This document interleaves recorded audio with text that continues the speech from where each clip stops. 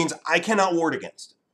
And Maokai is a champion that has a point-and-click hard CC that he can follow it up with a knockback that I can't dodge because I'll be CC'd at the time.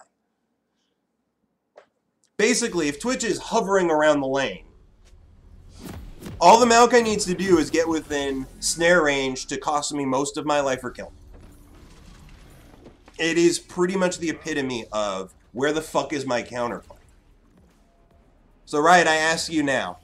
I'm up against Maokai. The enemy Twitches their jungle.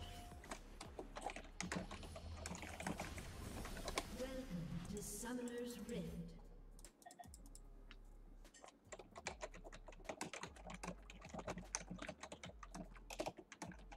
Seconds until the minions spawn.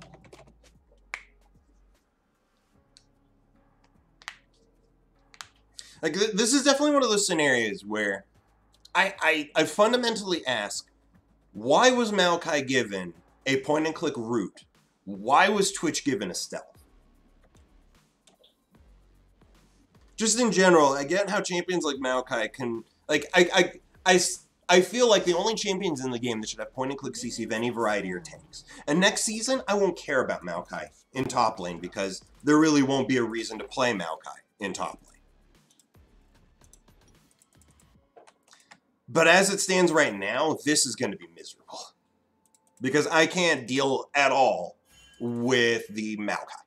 Or excuse me, I can't deal with this combination. I can't deal with the CC and damage that's going to be hitting. So what I'm going to do is set up this wave to push against me because I have a feeling... Well, actually, we didn't see the Twitch.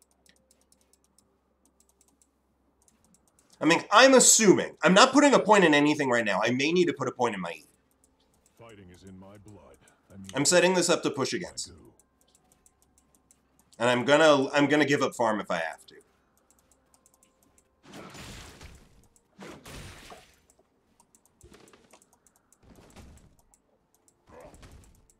I'm just gonna stand far back.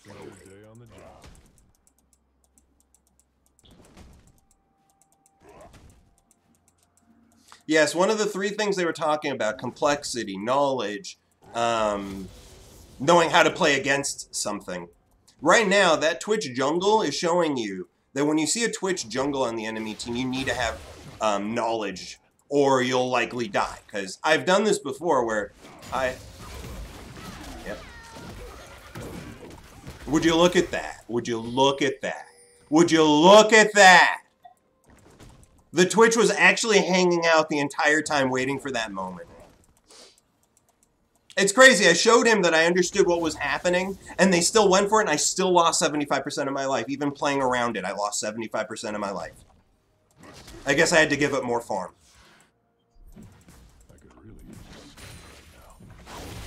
So I ask once again, where was my counterplay? My counterplay was literally level 1 having to give up farm because I can't actually deal with that combination.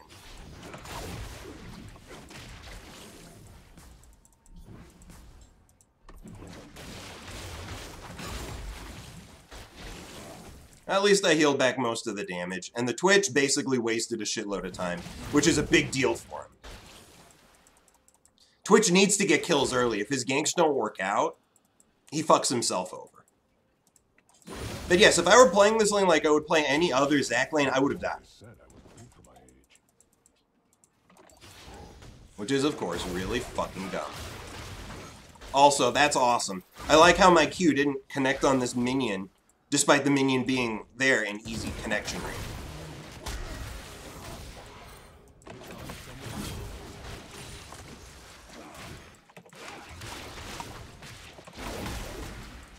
I'm sorry, what was that, Maokai?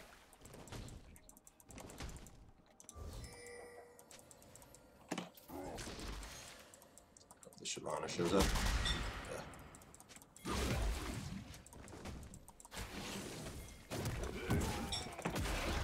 Oh, you gotta be fucking kidding me. Went through my Q. Dodged my E, went through my Q. Untargetability in any form, I feel like, is just such a fucking obnoxious thing to deal with. Because right there, that's what that was. Untargetability in any form. I need to shove this out.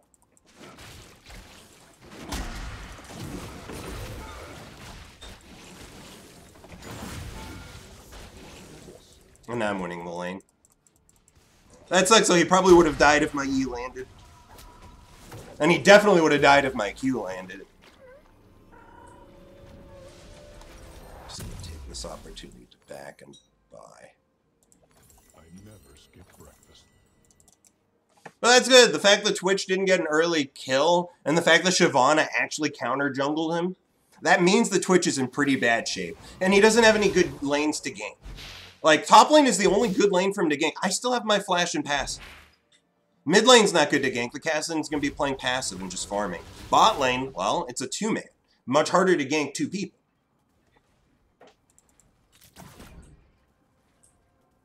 Especially when you're under-leveled, which this Twitch will be now.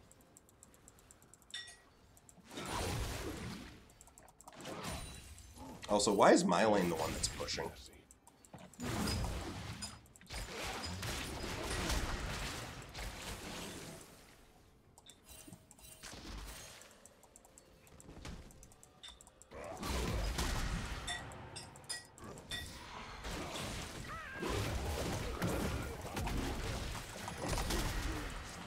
Yeah, what a surprise, he came back. Huh?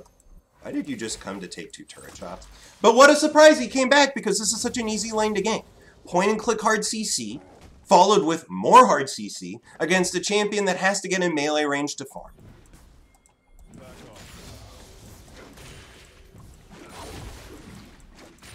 What fun we're having.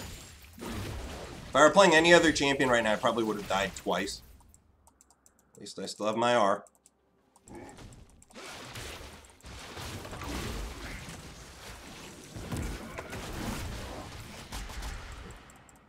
I healed back a lot of the damage. Although, if the Twitch were still here, I'd be dead right now.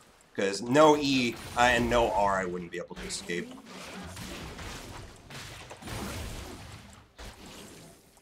Thing is, he's getting low. Twitch is here.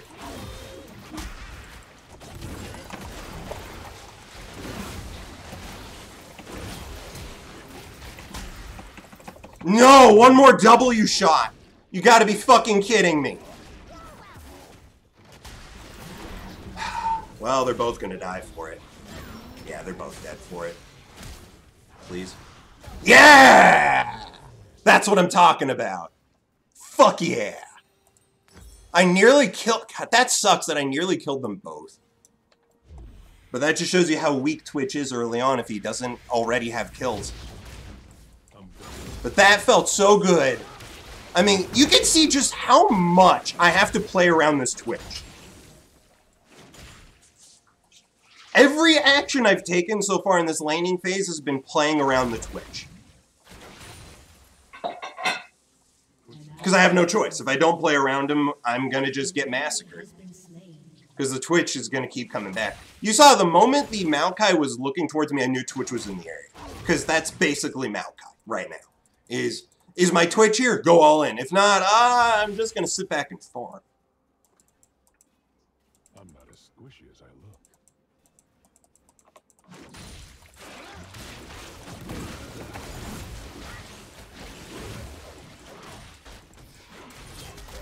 Ow. If my E up, I think if my E was up just a little bit earlier, I would have gotten that kill. That kill, I would have gotten both of them. Because there's no way they would have killed my passive, it was just one of them.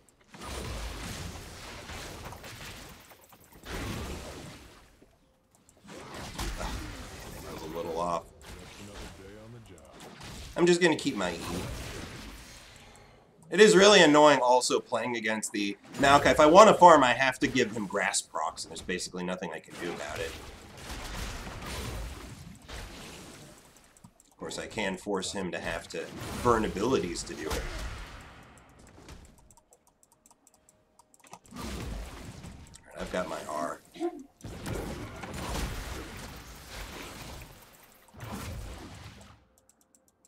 And this should slow push back towards me now. I could really use a snack right now. So how far back do I need to ward to spot the Twitch, huh? That's probably not enough. There's still too many routes that he can come and gank me from that I wouldn't spot.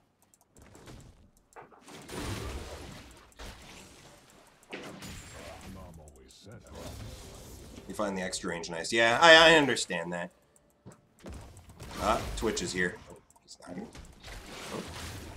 That's confusing. Why'd you do that then?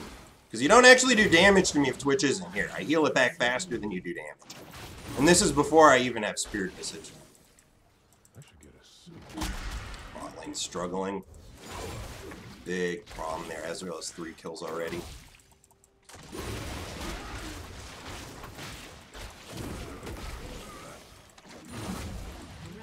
And Twitch is dead awesome. Well, it means I guess I have nothing to worry about. I'm not afraid of him. Not without Twitch.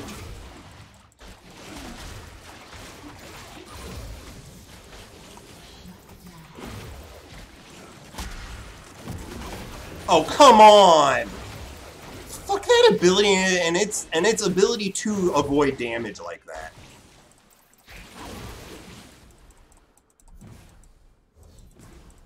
This is 2 games in a row I'm getting fucked over by untargeted ability. Oh, whatever, he needs to leave. He took way too much damage.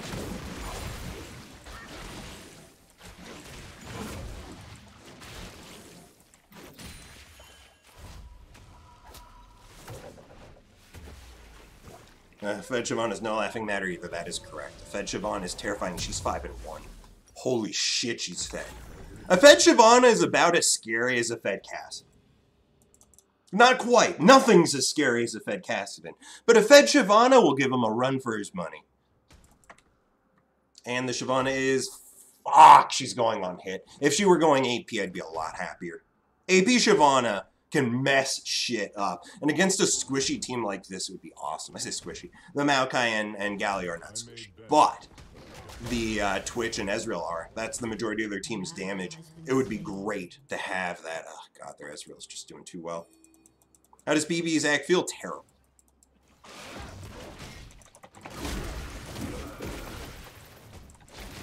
I mean, he physically can't do damage to me anyway. This is now a wet noodle lane.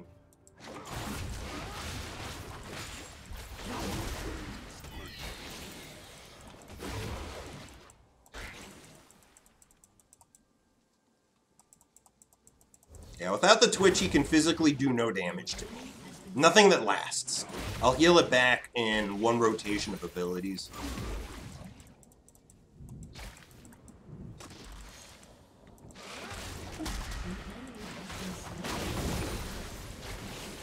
See, there it is. I just heal it back so fast. Thing is, he heals back... Oh, is Twitch here? Twitch is not here. If Twitch were here, I would be taking a lot more damage. And my Q killed him. Damn it. Fighting is in my blood. I mean... No, you don't. Ass. Maybe you shouldn't be so fucking obvious. That emote was actually perfect. That emote was actually fucking perfect. Too bad I didn't get the cannon, but that was awesome. I'm pretty sure that Twitch is dead because of me. I'm fucking over this Twitch in more ways than one. Awesome. And after he tried to fuck me over too. Another day on the job. Alright, time to take plates. That's adorable. That's adorable. Look how much damage he did while I was under the turret. None. It's a joke. It's a joke. We're up against a living joke. And there, I'm back to full health. Oh, what a joke. Hi, how you doing? Yeah, and I think the big issue with Zach on the PBE is that the only champions that are going to be getting played next season, top lane, are damage-based. And Zach does so much worse with the new mythics.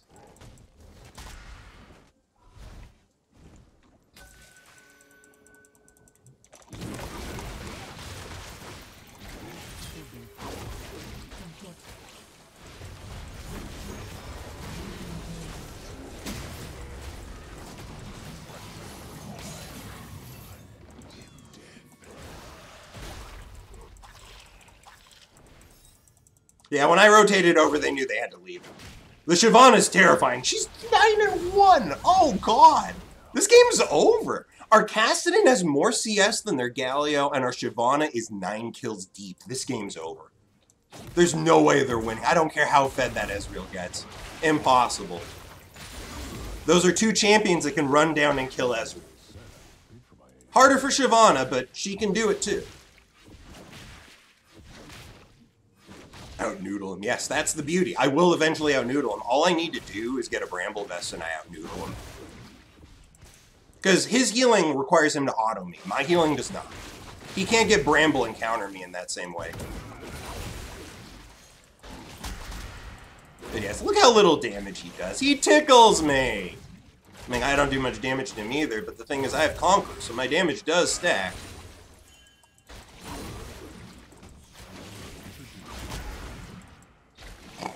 Just ignore him.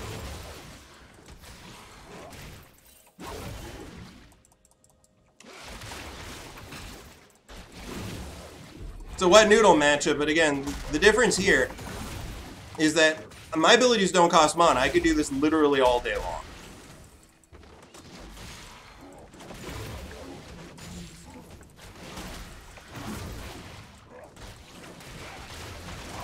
This is the most wet noodle matchup ever.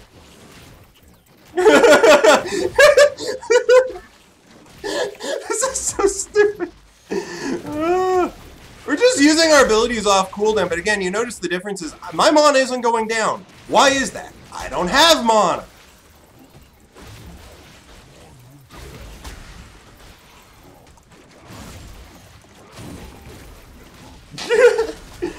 I don't care. What are they gonna do, honestly? Honestly, what are they gonna do? Right, that's right, send 3 people here. I don't care.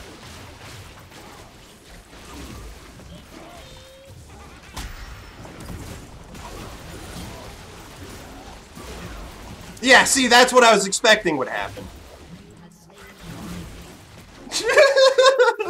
Oh, and he's out of mana. Which means he can't wet noodle fight anymore. He needs to leave.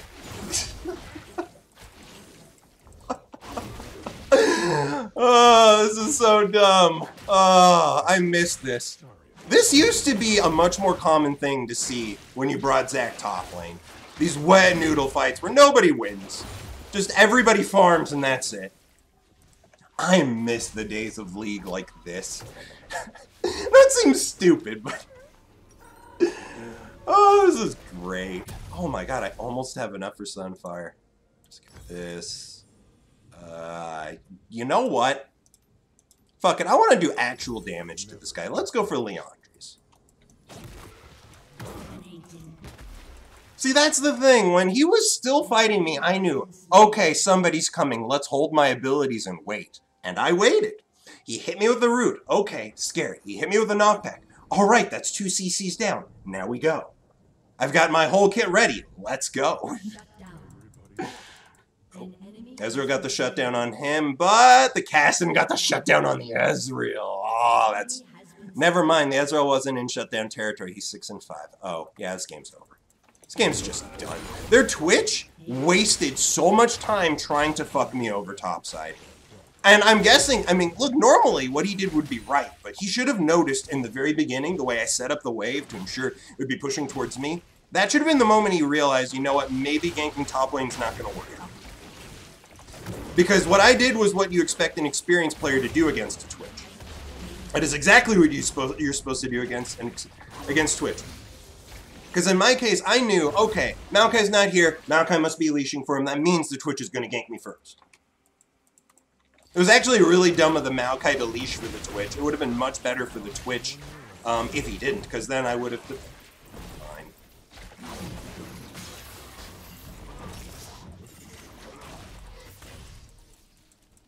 Fine, I'll leave.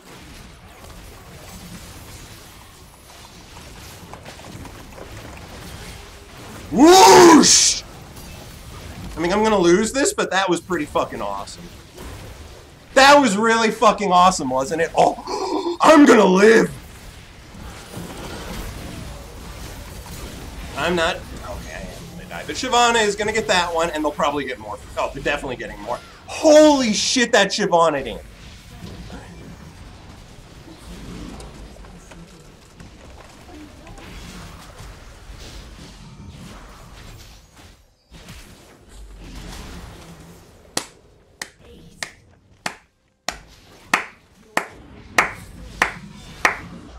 That was awesome. Oh, and I have just enough money for Leandri's. Now I do damage. Just imagine if I had Leandri's Torment here. I would have killed the Ezreal. And with the Ezreal dead, I wouldn't have died. They wouldn't have had enough damage to finish me off. Oh. I almost survived. It was so close. I needed one blob to keep myself alive. Thing is, it doesn't matter. They sent 3 people to fight me. I fought 1v3 and nearly killed 2 of them. And when my team showed up, 5 were dead. By the end of it, 5 were dead. Oh, man. See, this is the problem with Twitch. Either he gets kills early, snowballs like crazy, and literally 1v5s. Or he gets nothing done early, loses half of his jungle to counter jungling, dies when he's found out, dies in his ganks, and just generally ends up being a really shitty champ. I'm afraid Twitch outside of bot lane is terrible unless you're strong. And you don't get strong without kills. Not in the jungle.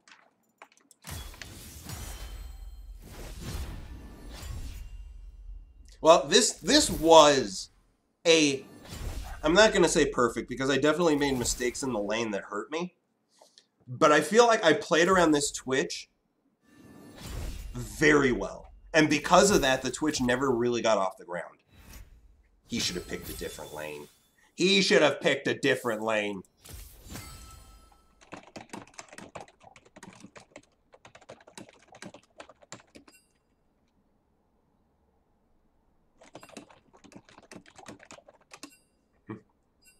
Mm-hmm.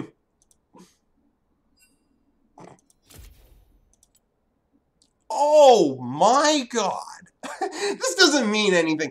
Because like, both the Maokai and I had the most damage on our team. You gotta understand, this doesn't mean shit. Because all that damage, we were just hitting each other because we could. We weren't doing it because it helped. He wasn't doing it because it helped. Because it wasn't, well, actually, I guess in both of our cases, the longer the fight went on, the better it is for both of us. In his case, the longer the fight goes on, the more grass procs he gets. In my case, the longer the fight goes on, the more I will, the more mana I drain from him, and eventually when I drain enough of it, he has to leave. So he's getting grass procs, and I'm forcing him to leave the lane. We both get what we want out of it. And the big difference is, in the end, I will be better for my team than him. Yes, about half of this damage I have to assume was from the wet noodle fight. Like, how much damage? Self-mitigated damage. Yeah, look at this. Look at the self-mitigated damage on both of us. That's our damage mostly melting into itself. Let's see specifically damage taken. So there it is. Damage dealt, damage taken. Both of us lead the way. That's really funny. Damage taken, we both took the most damage in the game. Damage dealt, we both did the most damage in the game. This is a funny thing that we're just able to do this. Like, this, I have to assume this is what it would feel like if we ever saw a Zac versus Maokai top lane on the pro scene. Because this is essentially the most violent handshake ever. Like, in general, when you watch the pro scene, one of the terms that comes up is the handshake lane, where basically both players farm and that's it. They don't try to harass each other, they don't try to kill each other because they know it's pointless. So they just farm and say, you know what, this laning phase, it doesn't matter. We're going to focus on getting to that team fight phase and we'll see which one of us is better. In our case, this is the most violent handshake I've ever seen because both of us, like, there was no way to kill each other and we were still farming. But it was like, very violent handshake. It was a Trump-style handshake. There we go. Yeah. You guys remember that? When that was one of the scandals of the Trump administration? Not 200,000 dead Americans, no. Him violently handshaking foreign leaders and making them feel awkward. Remember when that was the biggest gaffe of the week? I miss those times. Those were simpler times. I'm having a hard time expressing this, but it feels like it was a decade ago when that happened. How about healing done? Ah, yes, I'm sure we both have the most healing done on our team as well. Huh? Wait, what? Huh? Well, another big difference here is that my healing is for percentage of my life, and I constantly drain myself of my life. So my healing will overall be better, because none of his abilities cost health, but he still heals lots altogether. Like, our tankiness was about equivalent. It's crazy, but it is about equivalent. Because the healing he got makes up for the health that he didn't have to spend. It's actually hilarious that Siobhan had more healing than the Maokai. That's smite healing. Is that smite healing? Did she have something else too? Ah, wits end healing as well. Smite and wits end healing. All right, let's see if the PBE is online yet.